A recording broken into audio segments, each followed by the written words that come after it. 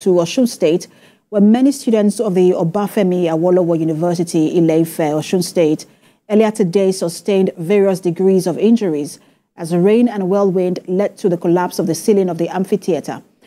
The students were receiving lecture when the wooden ceiling caved in. Confirming the incident, the public relations officer of the university, Abiodun Olarinwaju, said the affected students have been given prompt medical attention, while those in critical condition were taken to the university teaching hospital.